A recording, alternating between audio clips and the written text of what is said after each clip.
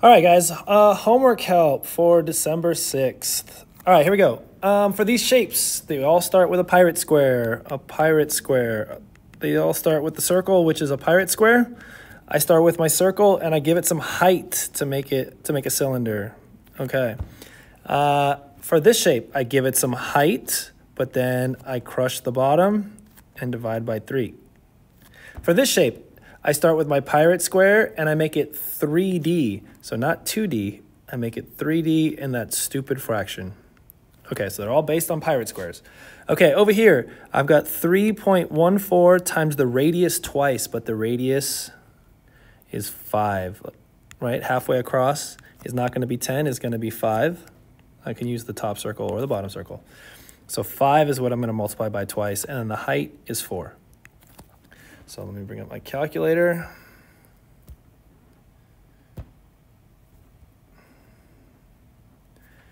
Okay, here we go.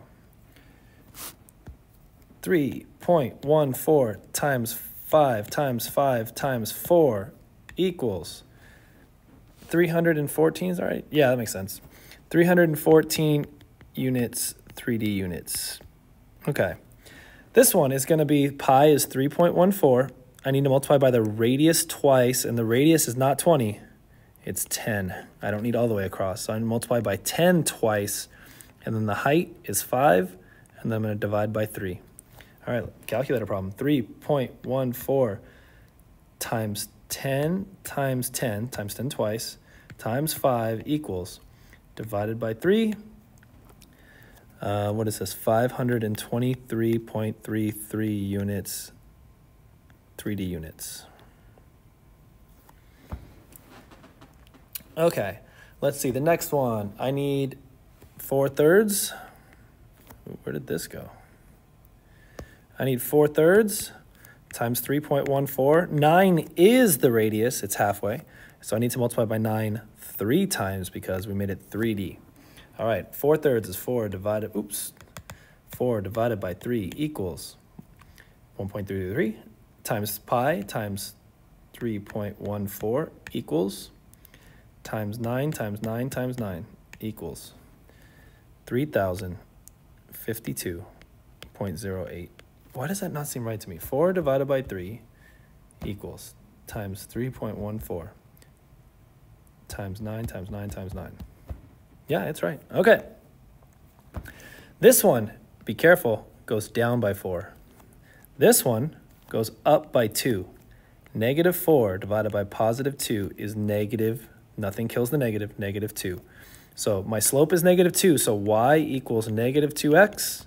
I gave you the begin on blue number, so you don't even have to do any math, plus 31. I gave you the y-intercept. All right, this one, big numbers. Let's see. This one goes up 12. From 599 to 611 is only 12. And this one goes up forward 2. So 12 divided by 2 equals 6. So y equals 6 x's. So this is going to be based on multiplying your x by 6. We're going to take a look at 6 x's and see where we're at. 6 of my x's, 6 100s is 600. But I'm shooting for 599. So I guess I have to subtract 1. There's my answer. Y equals 6x minus 1. All right, these guys are the super easiest. Check this out. I'm not even going to pay attention to anything that's in there right now. I just want to know how many degrees are in each angle.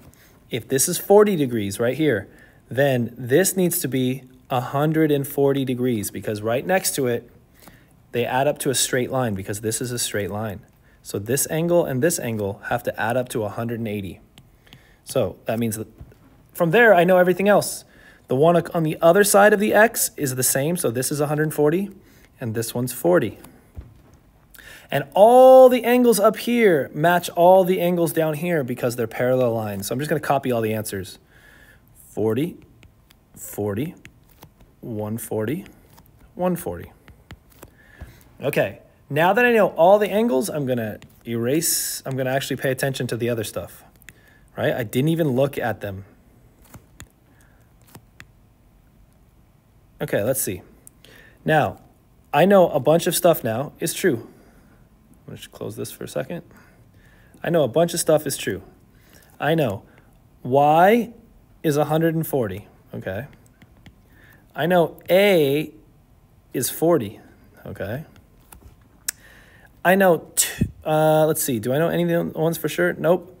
I know b, 8 b's is 40, right? There's 8 b's and that equals 40. So I'm over here, I'm gonna say 8 b's equal 40. I'm gonna divide by 8 and b equals 5. Over here, I know 2 x's equals 140. So 2 x's equals 140. I'm going to divide by 2. X equals 70. Over here, I know 7 c's is 140 degrees. So 7 c's equals 140 degrees. Divide by 7. And c equals 20. And just like that. So I didn't pay attention until I got all the angles I wanted to know. All right, here's your A, here's your B, here's your C. We're finding the missing part in this one. So we know A squared, we don't know B squared, and we know C squared. So A squared is 9, so 9 squared plus the B squared, I don't know yet, equals 15 squared. Equals 225. So 81 plus something plus that b squared is 225. So let's subtract the 81 to figure out what the missing part is. Minus 81. And b squared equals 144. That's not the answer. B squared equals 144. To find out what b is at the very end, we take the square root. Not divide by 2, we take the square root. And the answer is 12. And if you want to check this, remember, 9 times 9 is 81. I'll do it in like green. It's 81. And 12 times 12 is 144. And 15 times 15 is 225. So we found the 81. We found the 225. We subtracted them. And we said, oh, whatever this side is, it has to make 144. And the side that makes 144 when you square it is 12. Because these three add up to each other. Okay, this guy I did in class, I believe for most of you, 1/2 of 6x is 3x. 1/2 of -4 is -2 plus 2x equals -4 times x is -4x. -4 times -2, be careful, the whole problem's based on this. Negative times negative is +8 plus 24. All right, if I have 3 x's and 2 x's, really I have 5 x's on this side. -2 equals -4x. If I have 8 and 24 on this side, really I have +32. I'm going to add 4. I'm going to make my teams. If you don't know what to do from here, make your teams.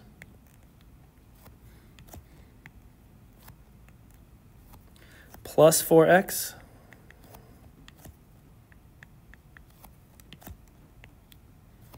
Plus 4x. Boom.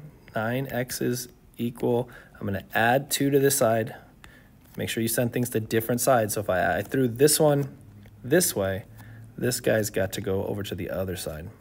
+2 plus 2 equals 34. We divide by 9. And that's pretty ugly, but that is the answer. X equals 34/9. Can you tell me that as a decimal? Sure, you can leave it as 34/9, or you can do 34 divided by 9 is 3.7. Is about 3.7. Either one. This is the exactly right answer. This is a close answer. Both are good. All right, you guys have been good at this.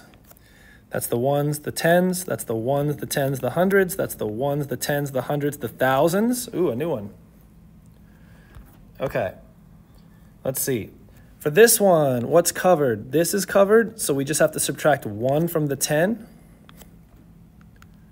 And that's 1/9.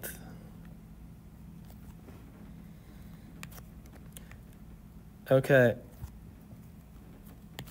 -1, -10, because the 1's not covered in the 17 and the 10's not covered in the 100. So this is 16/90. Oh, they're both equal. I mean, they're both even. So I'm going to cut them in half. 8/45. And that's as far as it goes. All right, let's see. This one, These guys are covered, so I'm only going to subtract 1 from the 117 and 10 from the 1,000. So this is 116 over 990. I'm only going to subtract 10. They're both even, so I could cut them in half. Ooh, this is going to be some work. Let's see. If I cut them in half, 116 divided by 2 is 58. 990 divided by 2 is 495ths. There we go. So either way, this one would have been fine probably. All right, here we go. On this one, I didn't mean to put this arrow there. I should have put this arrow there. All right, first off, number 17, if I raise my right arm, this is going up to the right. So I know it's going to be positive, and it's positive 1, 2, 3, 4, 5, 6 over 1, 2, 3, 4, 5. Positive 6/5. So now I know my equation is y equals positive 6/5 x, and it starts down here at negative 1, 2, 3, 4, 5, 6, 7, 8, minus 8. Number 18, let's see, is, oh, that sideways one. This one hits the y-axis right here at 2. So it hits the y-axis at 2. So that's the equation, y equals 2. Oh, it's slope. It's slope. It is not going up like a positive line. It is not going down like a negative line. It's going right in the middle. It's perfectly flat. Between positive and negative is 0. Number 19, this is negative. It's going down. If I put my right arm up, it's going down to the right. Let's see. It starts there. I didn't put the dots, but look, it hits every corner. So this is down 1 over 1, so that's just negative 1. Y equals negative x. Y equals negative 1x. It starts at 1, 2, 3, 4, 5, 6, 7, plus 7. This guy, its slope cannot go up and down. That's undefined. And it hits the x-axis at 1, 2, 3. X equals 3. That's the equation. All right, let's go. 21, almost done. 10x plus 2 equals negative 4x plus 28, or 128. Because if y is the same thing as this, then I can take this y out, and I can plug in this green, this green box for it. So that's what we get. Let's make our teams. X team, X team, number team, number team. Let's go ahead and I'm going to add 4 x's over here, add 4 x's over here. But if I send this way, the other one I've got to send this 2, get it out of there and move it over here. 14x equals 126. I'm going to divide by 14. 126 divided by 14 equals 9. X equals 9. All right, this one's kind of fun. Fun in math talk. None of my numbers are going to kill each other out. I can't kill, like 3 and negative 2 don't kill each other off, so I have to multiply them both. I'm going to make this one twice as big so that the x's become 6's. I should probably plug in my thing.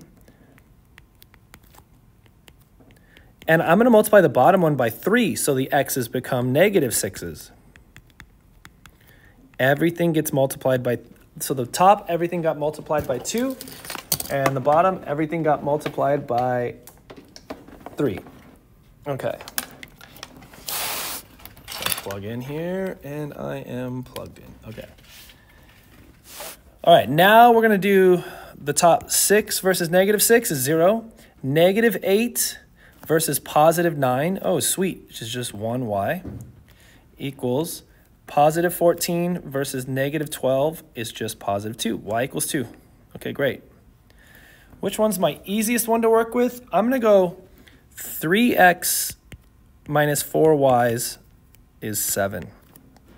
All right, but y's are 2, so 3x's minus 4 2's is 7.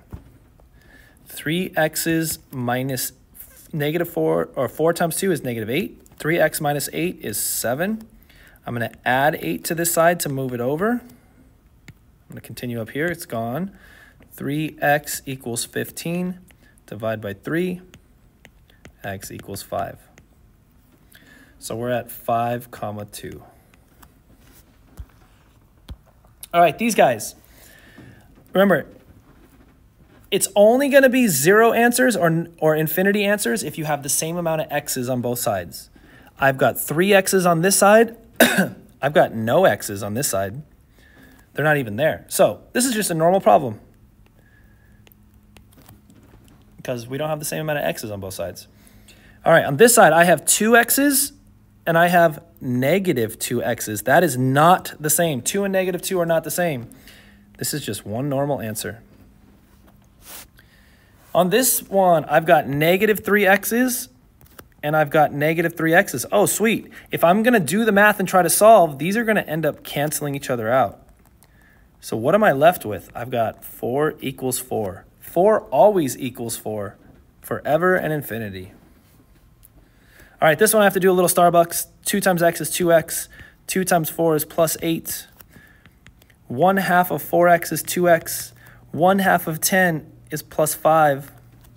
Let's see, we have 2 x's on this side. We have 2 x's on that side. They're going to cancel each other out. So it's going to be infinity or 0. And now I have this. Does 8 equal 5? No, 8 never equals 5. There are no solutions.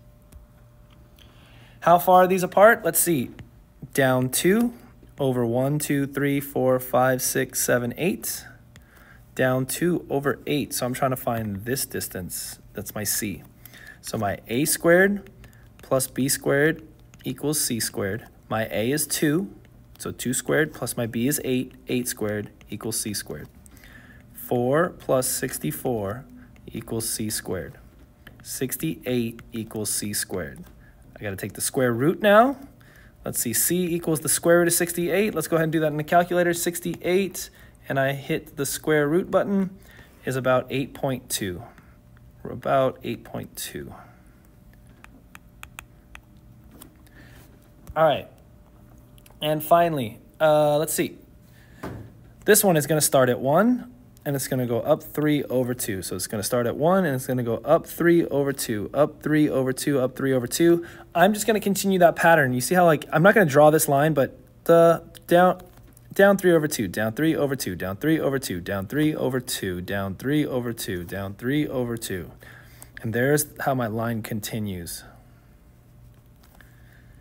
So these weren't actually part of the line, but it's kind of how I went backwards to make the rest of my line.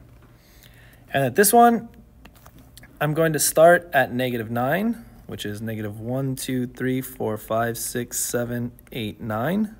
And I'm going to go down 1 over 1, down 1 over 1. If you don't see a number right there, it's a 1, and we can always put a 1 on the bottom.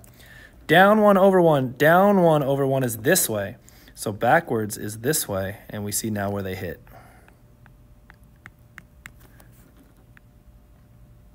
They hit right there.